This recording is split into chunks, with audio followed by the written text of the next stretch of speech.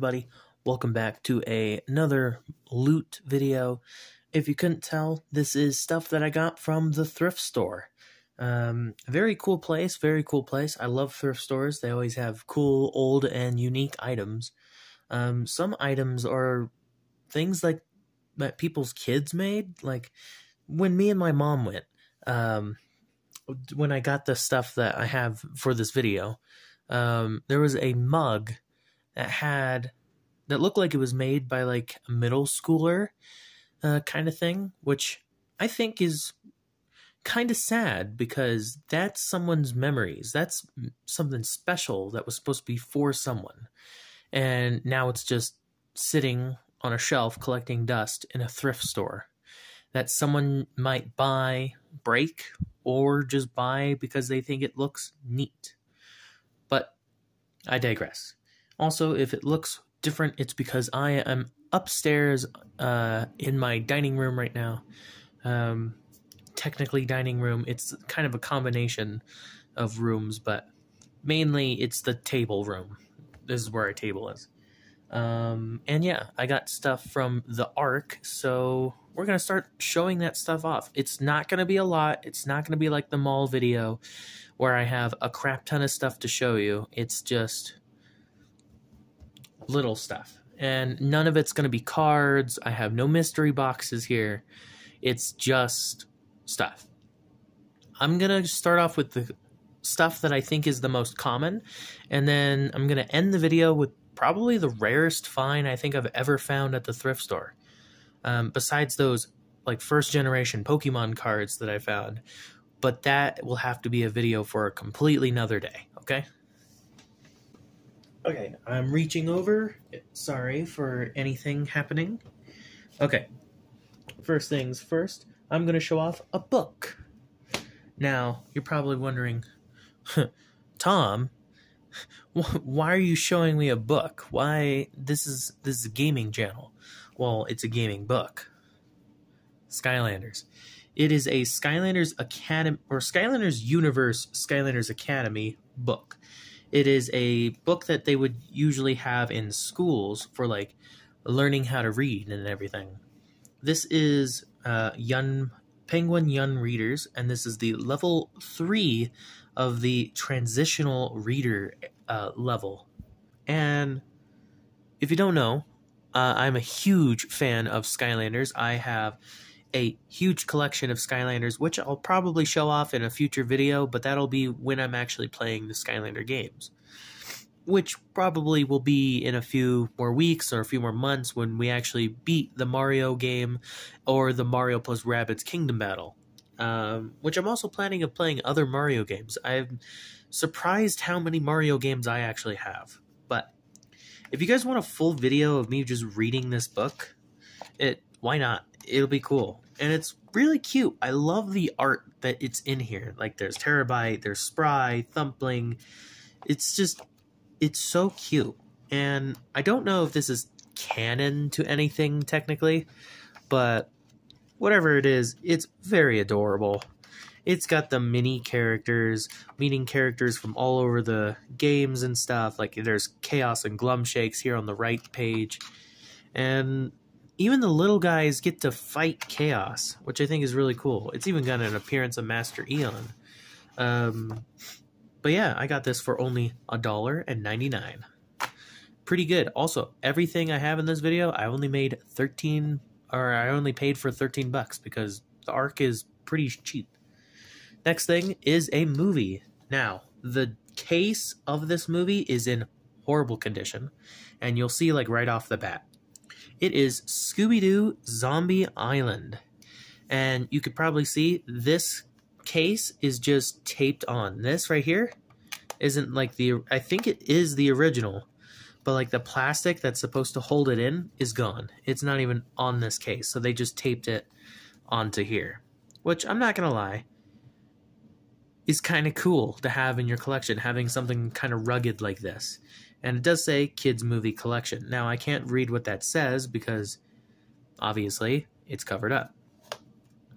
But it's also looked like this has been in thrift stores all over the place because That's the ARC sticker right above some other sticker for Brick-a-Brack? Brick-a-Brack.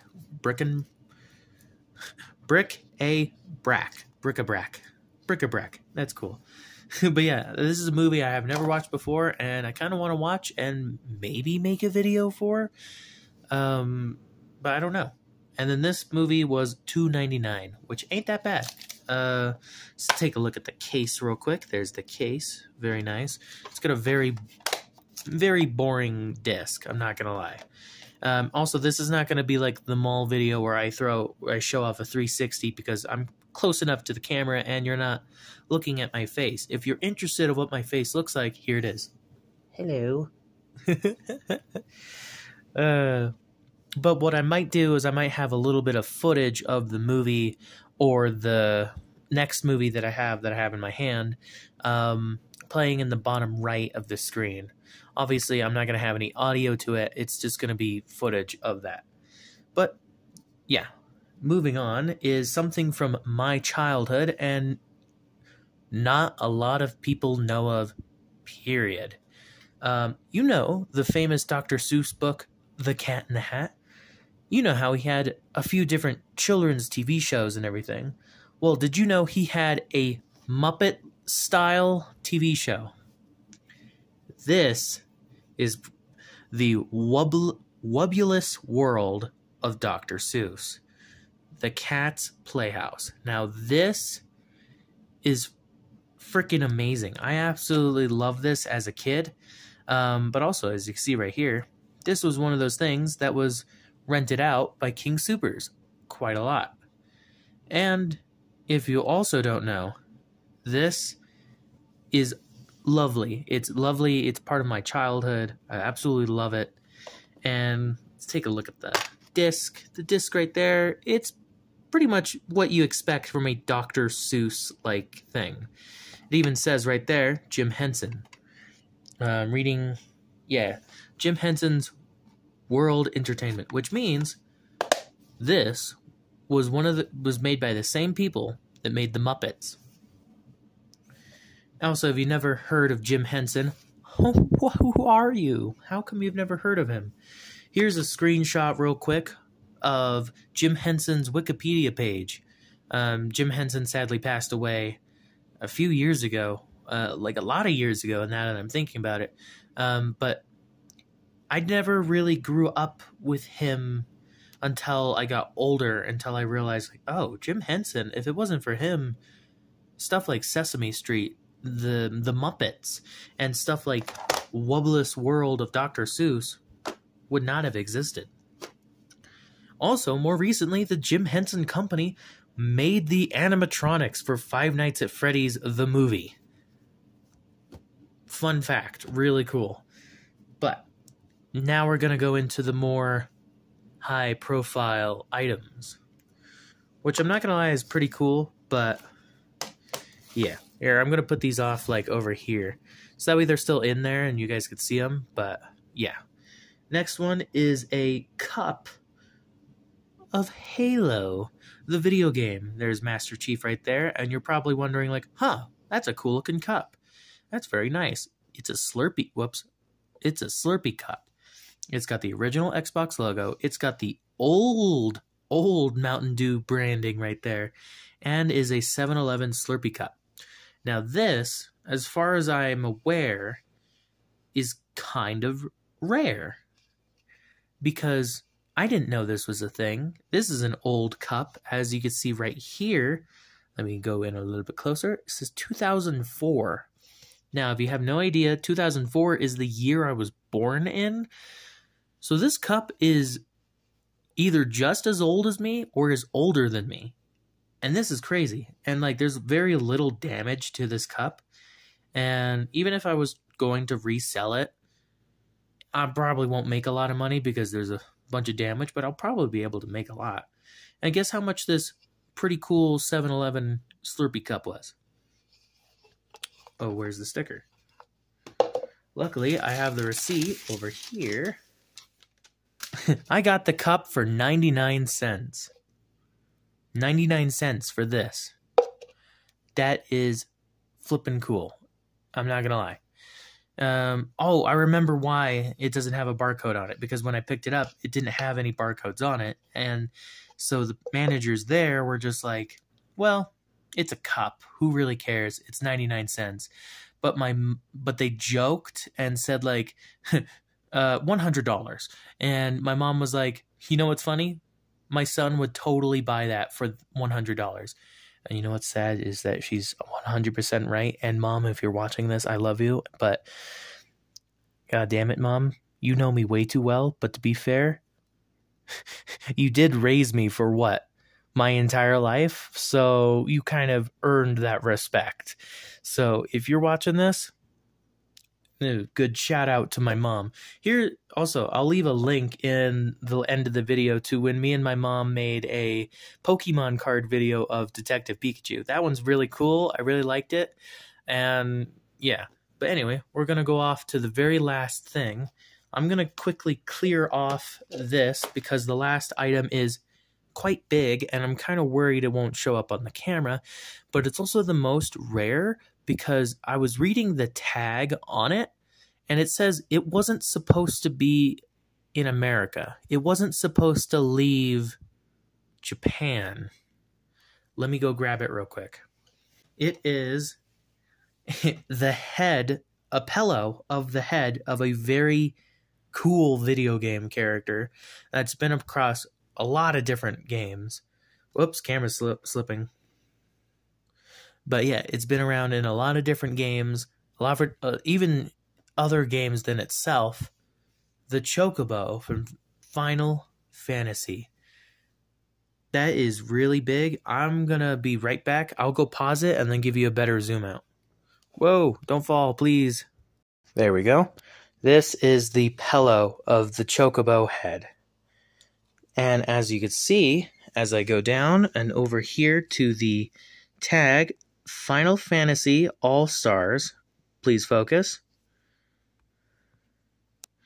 Final Fantasy All-Stars, 2015, Square Enix. There's Japanese writing on it and everything. Now we flip it over to the back of the tag, and it says Square Enix, for use as a prize in Japan only. Japan only.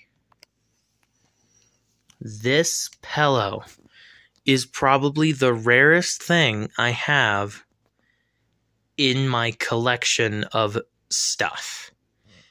And I only bought it